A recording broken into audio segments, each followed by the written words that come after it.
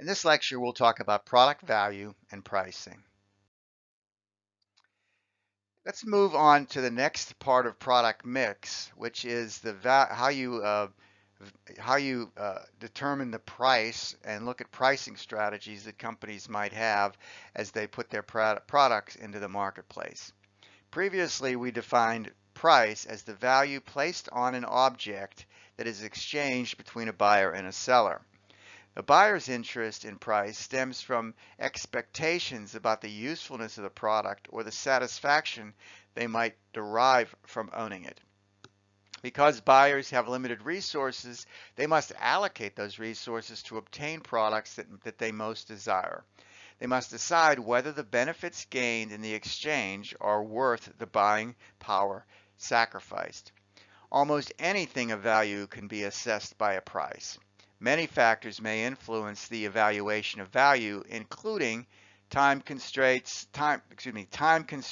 price levels, perceived quality, and motivations to use available information about the pricing. The figure on the slide illustrates a method for calculating the value of the price. You can see that you identify target customers, you identify their best alternatives they have, you determine how your product is different, and then you calculate, based upon this analysis, how much value you think the customer is getting from your product versus other products in the marketplace, and then assign a price to it. Let's talk more about this pricing analysis. Price, as we've been describing, is a key element of the marketing mix, of course. It determines how much value is brought into the company with the exchange of the product with customers. It also relates directly to the generation of all the revenue and profits for the firm. In large part, the ability to set the right price depends upon the supply and demand for a product. For most products, the quantity demanded goes up as the price goes down, and as the price goes up, the quantity demanded goes down.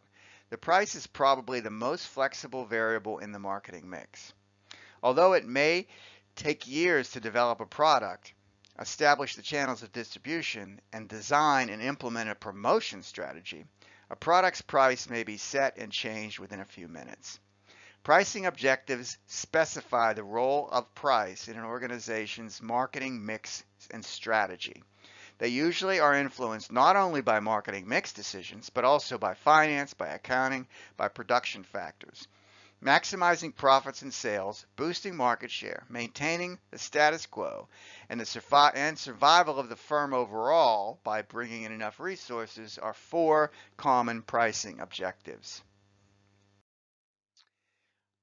An important question is, how does one set the price for a brand new product? Not yet in the market, you don't really know the demand. Setting the price for a new product is critical. The right price will lead to adequate product profitability or great profitability, while the wrong price may ultimately kill the product. In general, there are two basic strategies to set the base price for a new product. Price skimming is charging the highest possible price that buyers who want the product will pay. Price skimming is used for luxury items and other items that you feel that there's relatively low price sensitivity for people who want to buy your product. Conversely, a penetration price is a low price designed to help a product enter the market and gain market share. This would allow growth of market share to occur relatively rapidly because the price is perceived to be low and therefore a good value, and the value is received by the consumer in the exchange relationship. Penetration is less flexible than price skimming, however, because it's more difficult to raise a penetration price, than it is to lower a skimming price. Penetration pricing is used most often when marketers suspect that competitors will enter the market shortly after the product is introduced. You expect to have pricing competition, so you go in lower to try and get as much market share as quickly as possible. There are other strategies to pricing as well. Psychological pricing encourages purchases based upon an emotional rather than a rational response to the price. For example, the assumption behind even-odd pricing is that people will buy more of a product for $9.99 than for $10 because it seems to be a bargain at an odd price. The assumption behind symbolic or prestige pricing is that high prices connote high quality. Thus, the prices of certain fragrances and cosmetics are set artificially high to give the impression of superior quality. Reference pricing is a type of psychological pricing in which a low-priced item is compared to a more expensive brand in the hopes that the consumer will use the higher price as a comparison price. The main idea is to make the item appear less expensive compared with other alternatives, even though the price might still be high. Temporary price reductions or discounts are often employed to boost sales in this way. Although there are many types, quantities, seasonal, and promotional discounts are among the most widely used. Quantity discounts reflect the economies of purchasing in large volumes.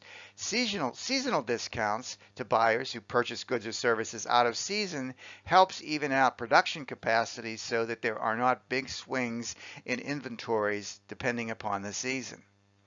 Promotional discounts attempt to improve sales by advertising price reductions on selected products to increase customer interest in those products, even though perhaps the season is changing for the sale of that particular product or for some other reason. Maintain visibility in the consumer's eye of the availability and desirability of that product. In the next lecture, we'll talk about distribution or place, the third P of the four P's, place, but distribution really. Where do you put the product?